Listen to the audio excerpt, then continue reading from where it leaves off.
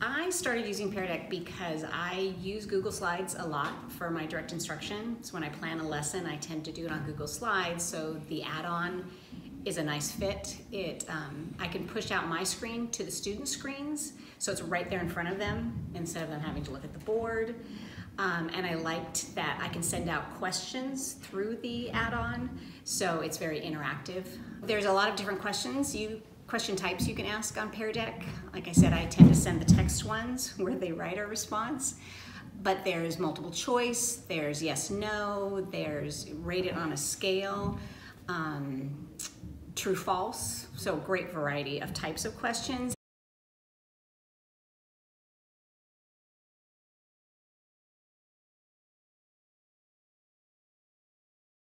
From joinpd.com, please enter this code. I will wait. And remember, the code will be on the next several screens too, so if you don't get in right this minute, you can always jump in. Why do I click? Yep. Good. Got it. I would like you to think about the difference between doing a research, looking for information on the internet, and using a book. I want you just to think for a minute. How is those things different? How are they the same? Just thinking for a minute, just thinking, compare and contrast.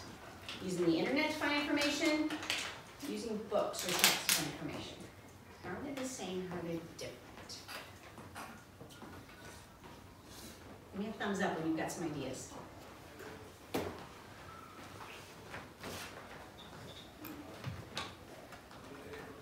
Share those ideas at your table. 2, 1, I want to know what you're thinking. How are they different? So I'm going to send this question out to you. I want you to just give me one way that you think using the internet is different than using books or some other kind of text. How are those two things different? Just give me one answer.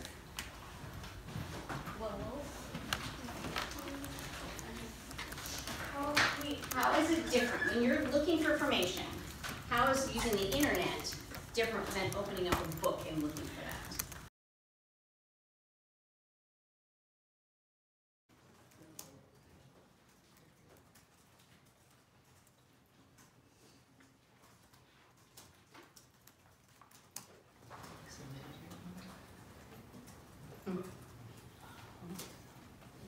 Good thinking going on here.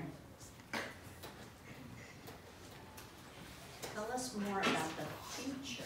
Oh, okay. Anybody want to share what they were thinking when they said that? What were you thinking, Nina?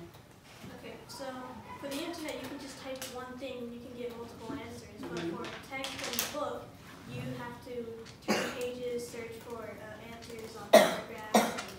And it's not going to change from today to tomorrow, right? Whereas the internet will keep updating. Good. You can search what you want. So there's a way to search for what you're looking for. In the book, you're actually going to have to read the whole thing to try to find it. Okay, somebody thinks it's easier to find it on the internet than a book. Different, the internet isn't always true. Anybody want to talk about that? What are you thinking, Alyssa? Most of the time, the internet, like people upload random stuff and you don't know if it's true or not. So how do you know for sure, right?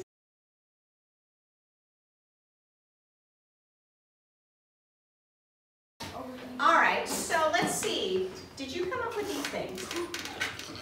Anyone can publish a webpage. Anybody. Yes, that's basically. Anybody can do that.